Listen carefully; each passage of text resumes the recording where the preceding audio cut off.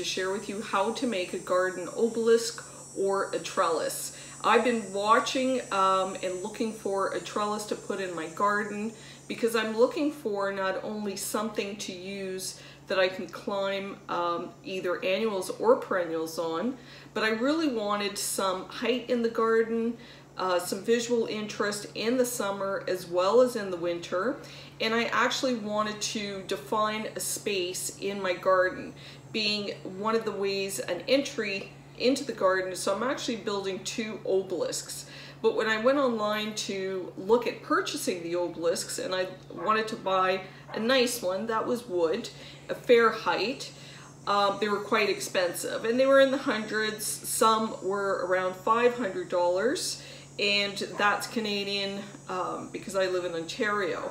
So I thought that I would make my own obelisk, and I was able to put together an obelisk quite easily, and I didn't have to use a lot of tools. I didn't have to use a lot of power tools.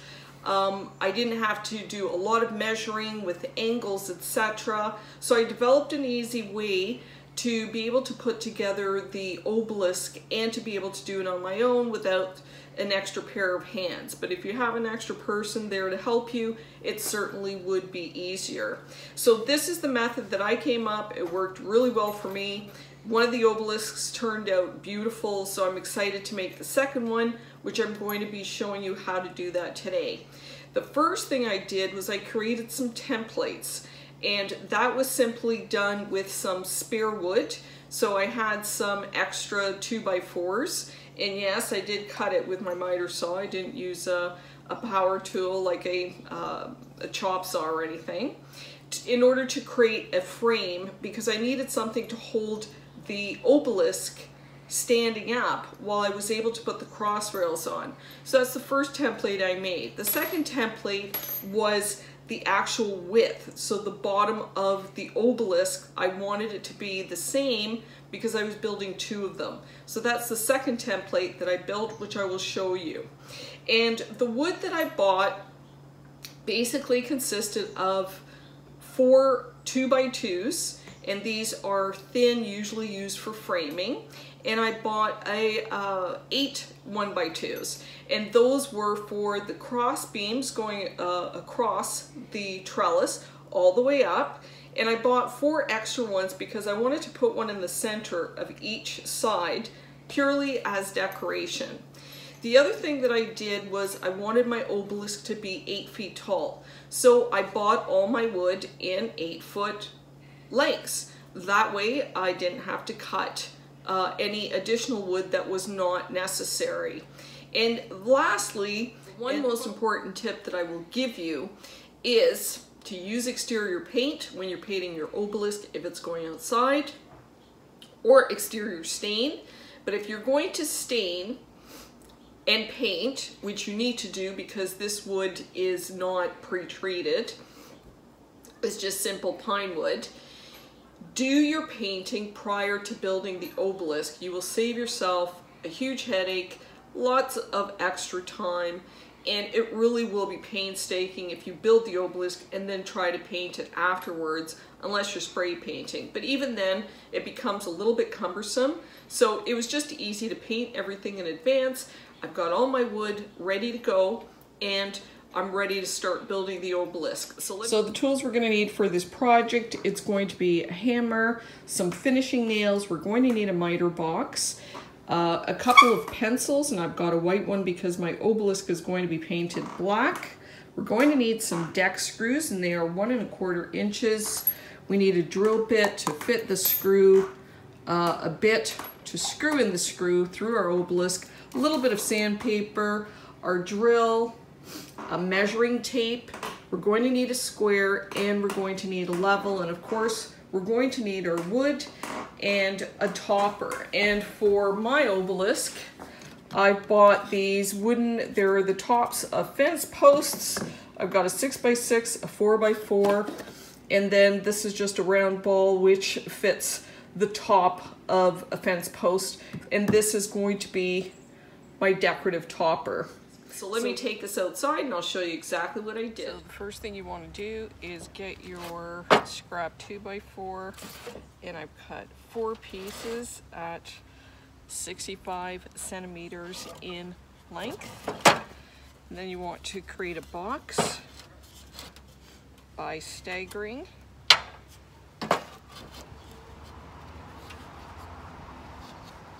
About 26 inches in length. I want 24 inches on the inside of the box. Mark this so I know where to screw right in the middle of this board without missing it. A little extra piece of wood to drill on.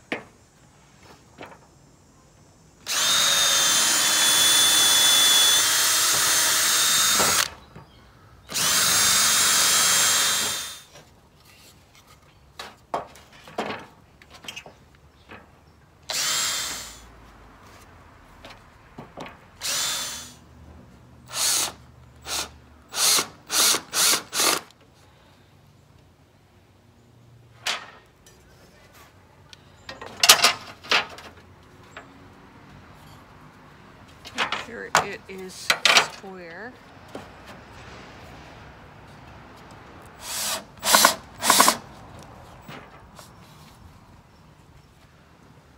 Next, you want to make a template, but you want the inside measurement here to be 23 3/4, giving yourself 1/8 of an inch on either side to fit into the frame.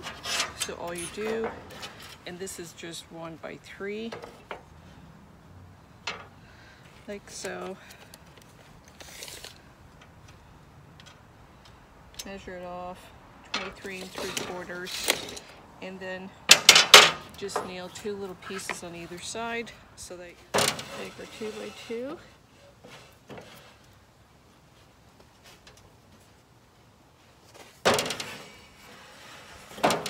Put it on the inside.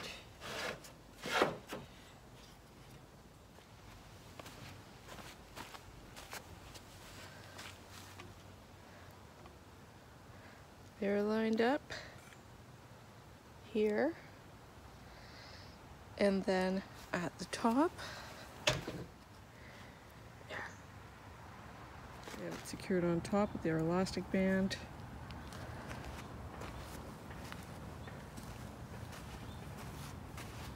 We have it lined up in our template.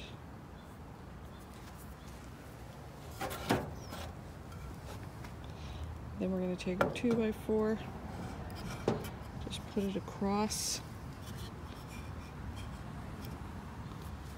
lining it up on the bottom.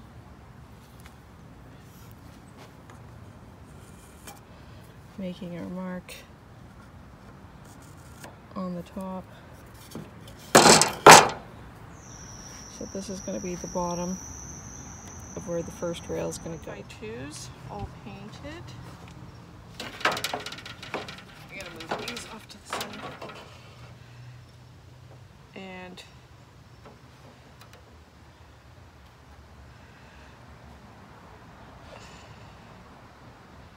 I'm going to place it where the white lines are. Then I'm going to take my white pencil and I'm going to score it from underneath. Marking the angle.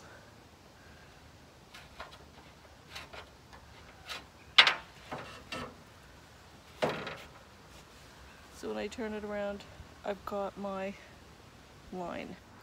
I'm going to take 3 little pieces of wood, sandwich the one I'm going to cut between these 2, and then take this one, put it on the angle, and cut along it.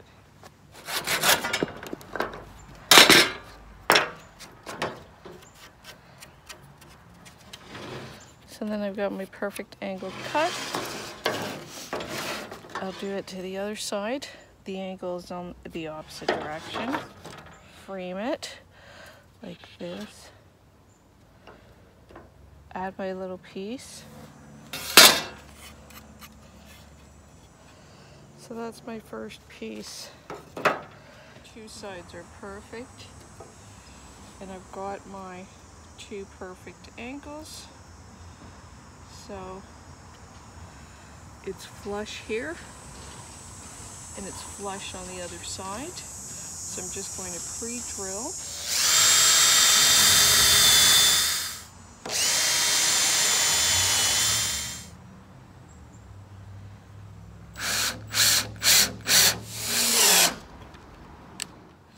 So now we've got our first rib, and now we want to do our first one from the top. I've just used this thick elastic, holds it in place, and you want this to be perfectly lined up. The bottom is secure, and then we're going to measure 10 inches down, and that's where the next rail will be. We flipped it over. We've already got our angle cut from the last one, and then we'll just sit it on top of the lines. Make sure it's all lined up evenly. Important to line up the first two rails, because then everything else in between will just fit into place, and then you're just going to score it underneath. Here's the line, we're going to cut that. Little spare piece of wood to sandwich our board in between, and take our third one and to cut the angle nice and sharp.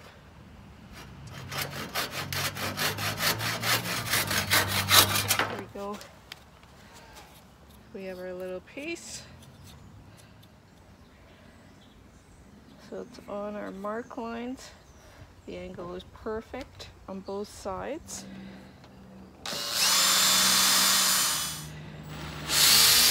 Our rails are going to be 16 inches from the bottom up. So I've just cut a little piece of wood that's 16 inches, and this will be my guide. So it'll be very easy to lay it down. One mark there,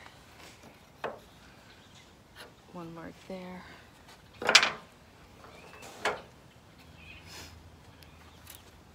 So I've just flipped it around, and I've got my angle from the last cut. I sit it on top.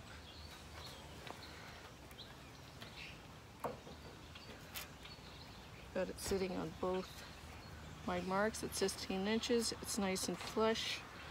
I take my pencil,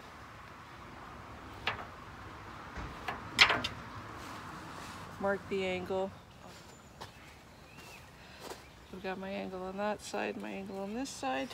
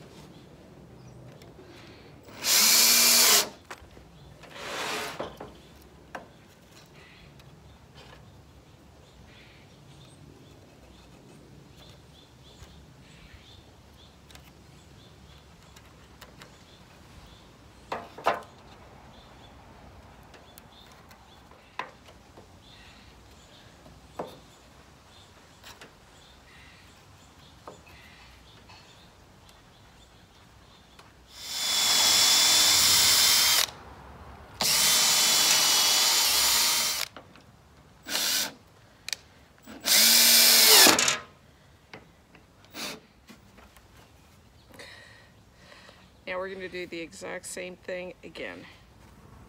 So then we've got the line for the first rib, and we're just going to line it up here. This is flush.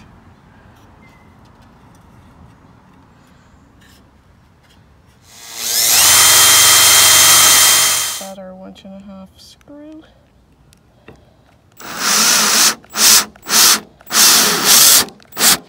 got our first rib, and now we are going to add the top rib. I've already got that angle from the last piece I cut, and we're just going to measure down 10 inches. So this chipped off a little bit, but I've just sanded down the corners, and we can touch that up with paint at the end. We're going to take our piece, line it up under those 2 angles, make sure it's flush on both sides, and then we're going to screw that down. We've got our bottom rib and our top rib.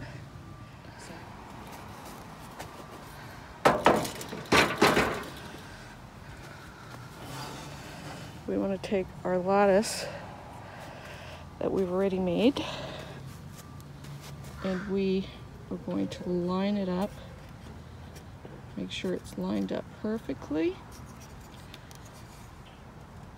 And this is the time to check, because we're going to have to join these two together.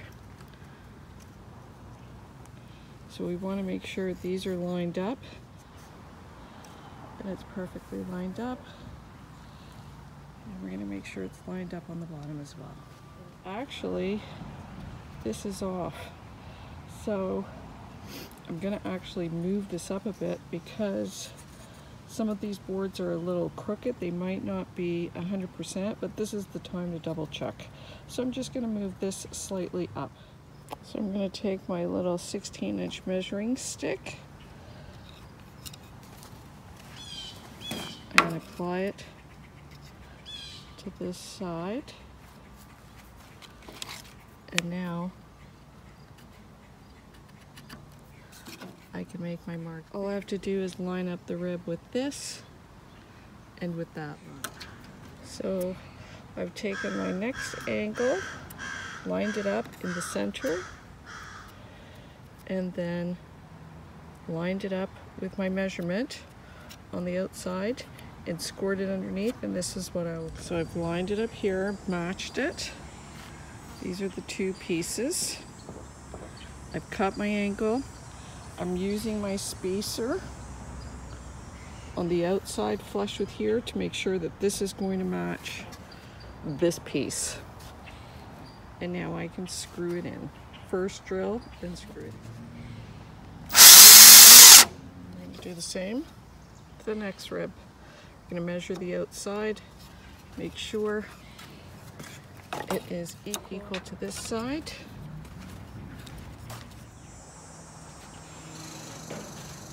Now we have our 2 panels, which are perfectly lined up, all the rails. And the rails are going to be on the outside. So we're going to flip this one over. So the rails are inset. And we're going to put this one on top.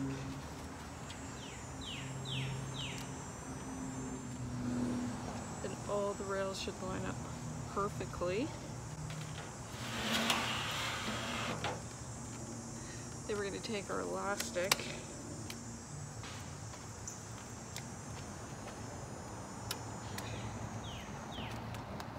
maybe you need 2 elastics.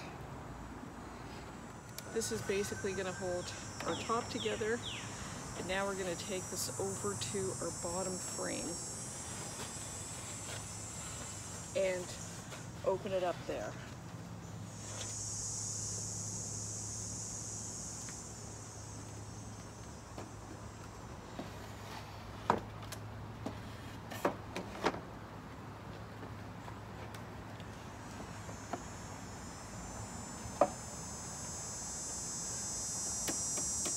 Just some tension spacers.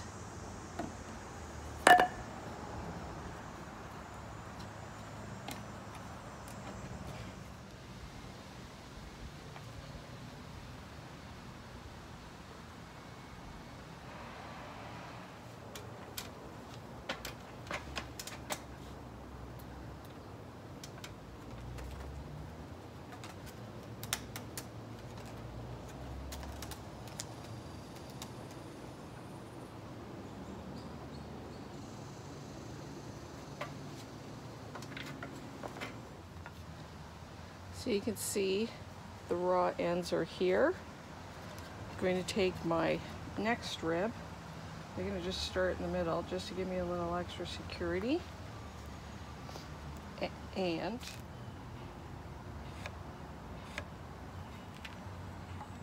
I'm going to make my line. And I'm going to cut this, and I'll be able to attach one here. I'll do it to the other side, and that should hold it more square. Make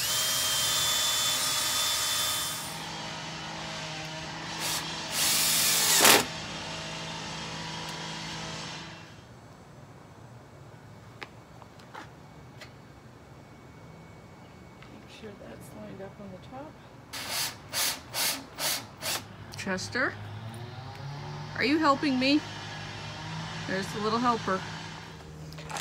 Correction, we're using 1.5-inch deck screws. Now we're going to do the same thing to this side as we did on the other side. These strips are too long, so I'm just going to take a rough measurement and just cut it off a little bit shorter so that I can work with it. So I'm just going to cut it to there, it's more manageable. So we have our rough edges. Gonna line it up there. Well, actually, we're going to overlap it. And I'm gonna draw my angle from behind.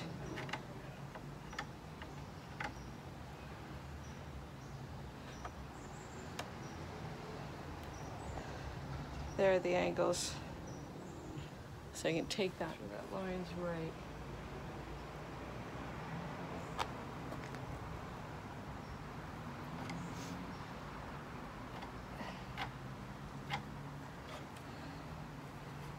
It was just a hair smaller. Sometimes the thickness of the pencil gives you too much.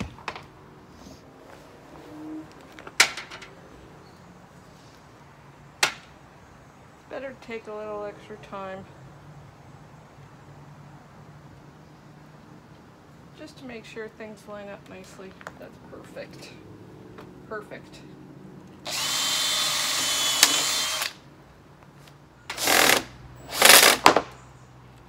Oops. Just loosen my tension rod.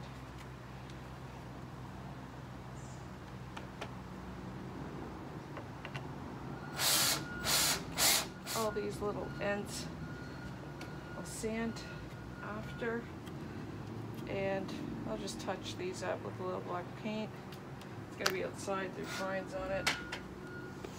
It's not a big deal.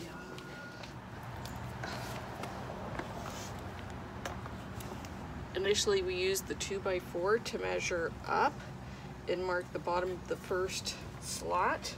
And that's why, because our frame is a 2x4. And I wanted to make sure that the bottom slot was above it. The other side should make it very strong. I don't need the tension rod anymore because I've got my bottom slot in.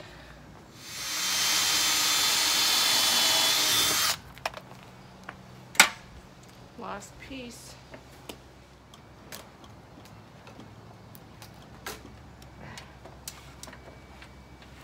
Looks good.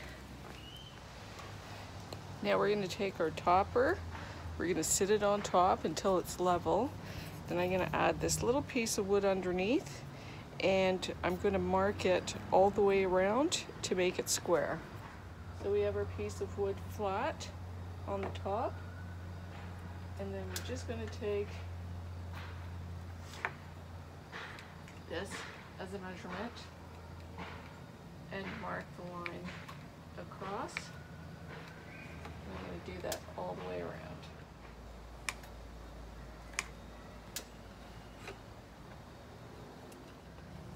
There's one of the obelisks.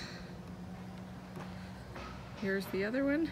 We're just going to cut off the top to make sure to create the measurement, and then we're going to do that and do that all the way going all the way around.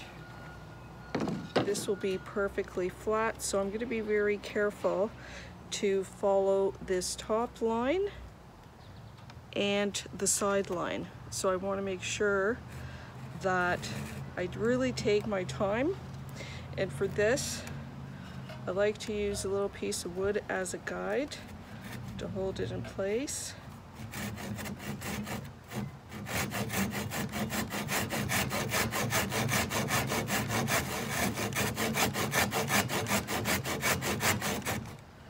And that just gets my line going.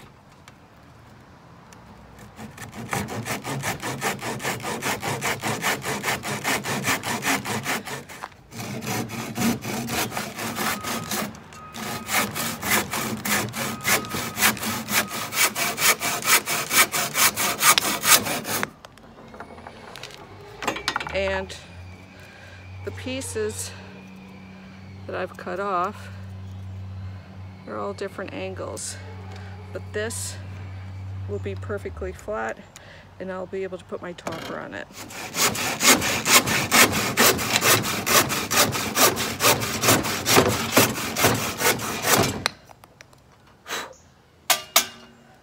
Good. Well, it's not 100%, but I think it's good enough. And now I'm just going to position this in the middle, eyeball it, that's in the center.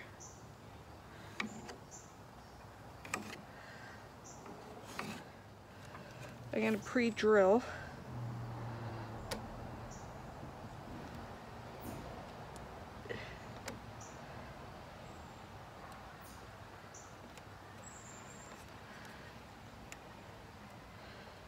Just kind of estimating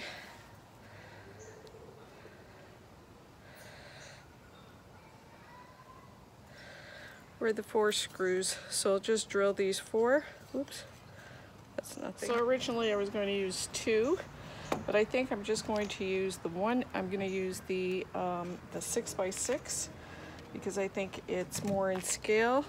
I've just drawn a little square so I know where to position my screws, and then I'm just going to get it started.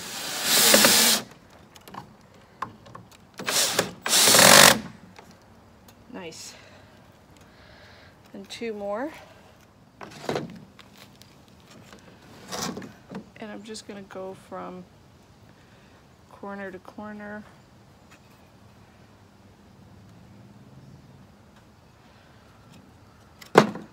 Marked a little X.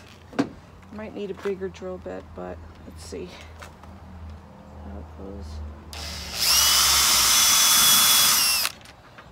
This has a screw nail already on it.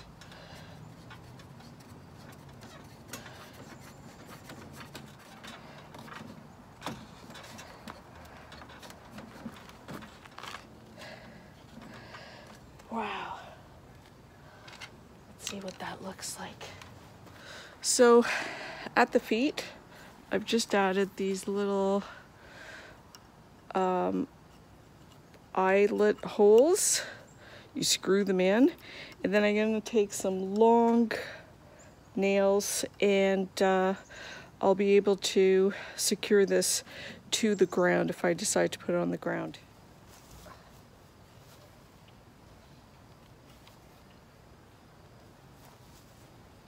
I think that looks fantastic.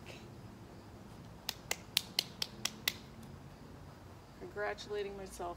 I think it's a fantastic job. It looks great. But I think I need to paint the underside. So just for decoration, my extra pieces, I'm going to add, these are 70 inches long.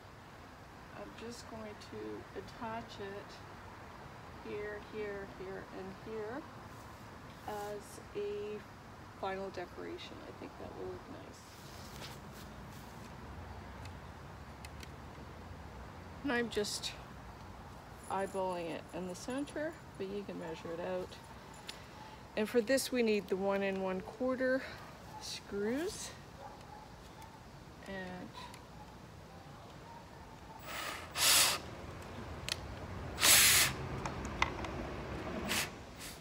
Chester, are you okay? Are you okay?